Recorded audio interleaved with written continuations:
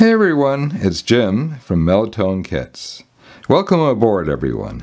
And in this first episode, I'm going to walk you through the universal Phono preamp. And let's just get started. I'm going to show you some of the secrets as to why this is such a great sounding kit preamp. And of course, in future episodes, I'll be referring back to the schematics to show you how this works electrically, why things are done in certain ways. I'll show you some of the, tips and tricks of building this properly as we go. I've built a lot of these kits, and of course, this is prototype. This is the final prototype version. It was 6 months in development, and it had many, many iterations. This is the one that, they all sounded really good, but this is the one that sounds amazing. So when we get to that point of listening tests and electrical tests, one of us, usually it's me, I'd say, don't change anything, Charles. That's it. We've found it. And anyways, let's get started. So this is a dual mono design, and what that means is there's basically two phono preamps inside one chassis. And with dual mono designs, you get a wonderful stereo separation. You get a great soundstage as a result, and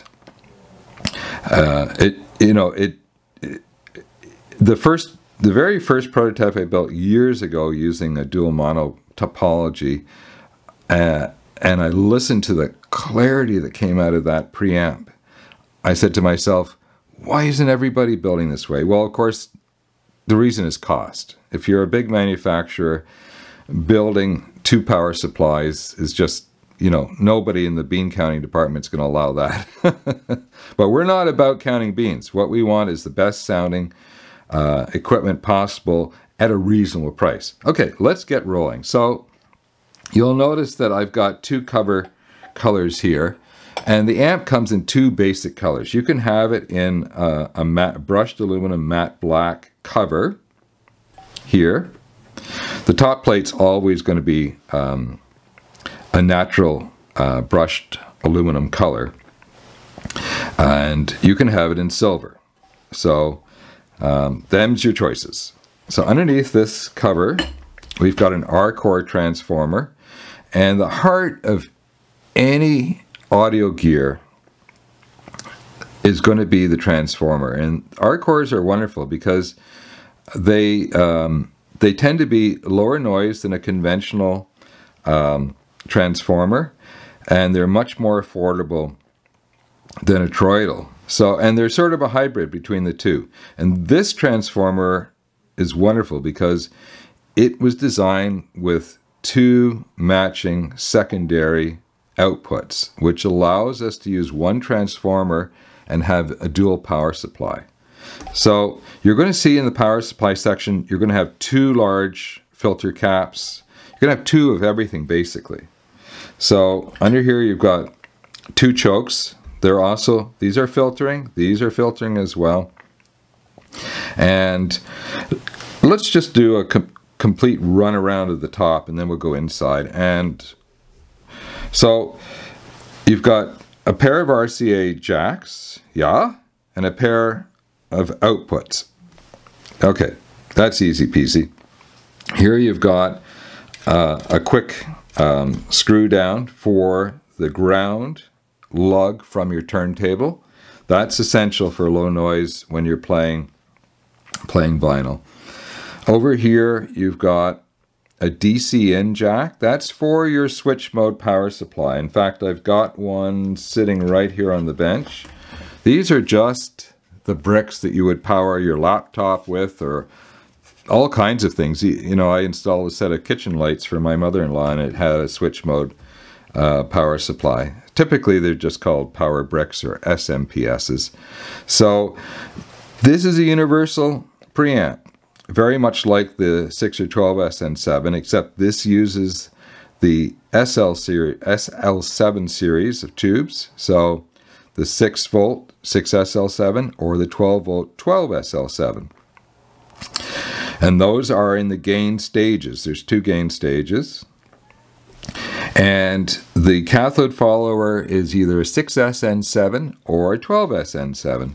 And the way you supply the voltage to fire up the tubes or lamp them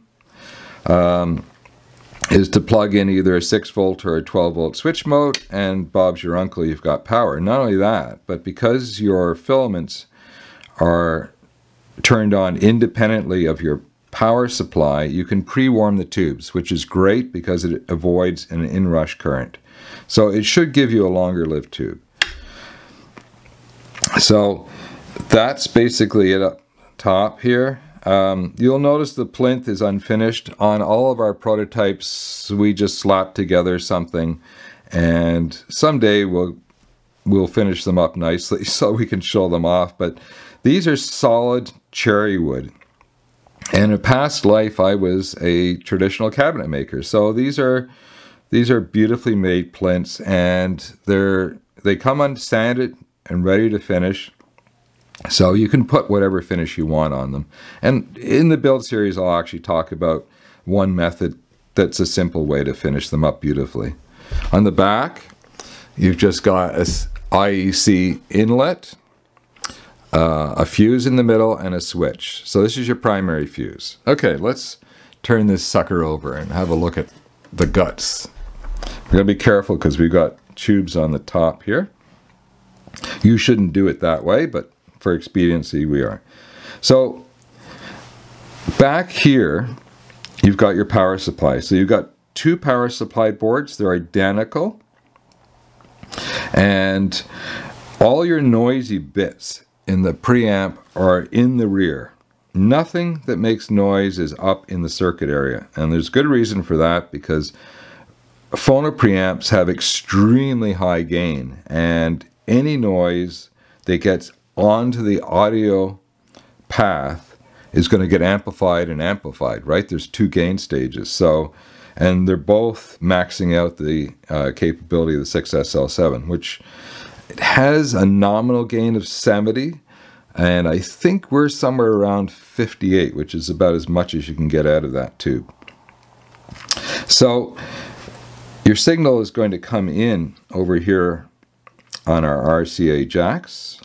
This is your left channel, this is your right channel over here, and it comes in through shielded cable. It comes into the preamp boards. The preamp boards also have the RIAA circuit on it, so the equalization circuit, and they also have these jumper connector pins on the boards that allow you to choose 2 input impedances. Currently I have 47K mounted, I think, and they also allow you to choose 2 capacitances. Now, I don't have any on, and a lot of systems don't need additional capacitance, but it's here. You'll get the actual capacitors in your kit. And in fact, that's a good thing to mention. If your phono cartridge has an input impedance requirement different than the very standard 47K ohms, that's pretty much the normal these days, just drop me a note when you order the kit, and I'll make sure to put the correct resistor in. That's all it is. It's just a resistor on the input stage. And we'll talk more about the details about, you know, what these components do as we get to them in the build series. So the signal comes in, it gets amplified, it gets equalized, let me do it in the right sequence. Jumping ahead of myself. The signal gets amplified, it gets equalized between the amplification stages, and then it gets amplified again, and out it comes, and it goes to a cathode follower stage. And one tube, which is a twin triode, all these tubes are twin triodes, right? So 2 tubes inside one envelope. So 1/2 of the 6SN7 is going to be for the left channel, 1/2 the right channel. And what the cathode follower does is it outputs a signal with out any gain, so essentially whatever comes in goes out. Now in reality you lose a small percentage of the gain, and what you get though is a very low impedance signal coming out, which means you can easily put longer cables on. You can drive pretty much any control preamp with your with the signal off of your vinyl recording. So now what else have we got in here that's worth noting? Well, there's your filament switch. In fact, all these yellow wires are all the filament wiring, and the grounds are really worth pointing out.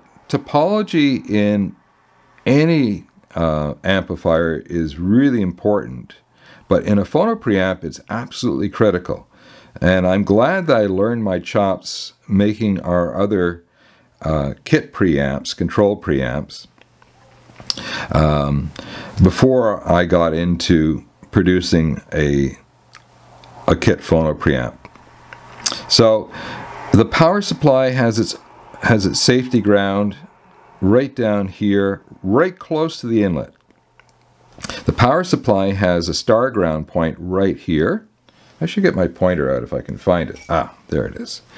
By the way, we're going to be filming the entire build series on my lab bench, so which is handy because there's various bits and bobs lying around here that are convenient just to grab. So there's a star ground point here that is just for the power supply.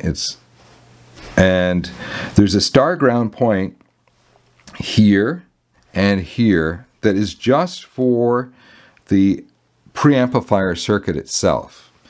And now you might think that having ground points separated only by a matter of, I don't know, 6 inches, something like that, 7 inches, would not make a difference, but it does actually. It makes a huge difference getting your ground points on the top plate in various positions. And the other part of topology that's really neat to look at is you see how these wires, they actually look like they're, well, maybe not badly installed, but they look sloppy, don't they? Because they're sort of flying in over the air like this. Same with these. This is your high voltage over here. And here. And this is your filament voltage over here. And the reason for that is you want your high voltage to be as far away from your sensitive amplification circuits as possible. So it comes flying in open air, which is great to help isolate it, and it just drops in. Same over here. And I just noticed a little thing, but that's okay. We'll be able to deal with that in the build series. There's always something, folks, that I find that's different than so when we actually build kit number 1, we're going to make some minor improvements to this. They won't be significant, and we'll be actually assembling the whole, it'll be basically your whole kit will be my whole kit. It'll be identical when we're all done. Okay, the last thing I wanted to show you is the aluminum top plate.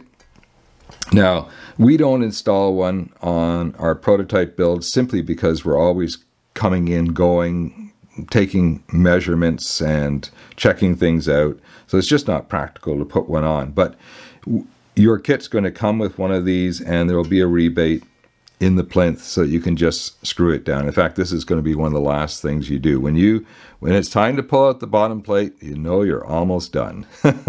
Okay, and let's get organized in the next couple of episodes, and I promise you we'll be building this wonderful sounding phono preamp right quick.